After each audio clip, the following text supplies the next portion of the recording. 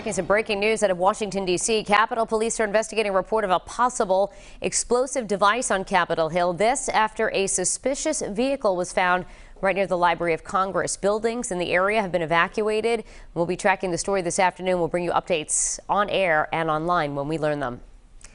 A man arrested in connection with a double murder in Providence faced a judge late this morning. 12 News reporter Brittany Schaefer is tracking this case. She's live outside of the district courtroom with the details this afternoon. Brittany?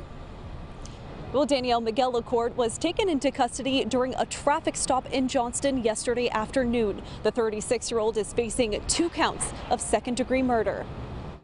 2 counts of murder. Miguel LaCourte showing little emotion as he faces a judge on murder charges. But in the background of his arraignment, sobbing can be heard from a woman in the spectator seating. Providence police say the Johnston man shot and killed 27-year-old Mario Diaz and 29-year-old Kerwins Pimentel, both from the Boston area. This happened earlier this month outside of Fuego Lounge on West Friendship Street. This defendant was among a group of people outside the club where some words were exchanged that led to some physical altercation. Major David LePayton tells me the victims were out celebrating a birthday with a group of friends when the fight broke out with another group, including LaCourte. Prosecutors say LaCourte was taken to the ground and beaten. When he got up, they say he went to his vehicle and grabbed a gun. About a minute later, returned to the area of the club. He opened fire, then killing Mario Diaz and killing Pimentel.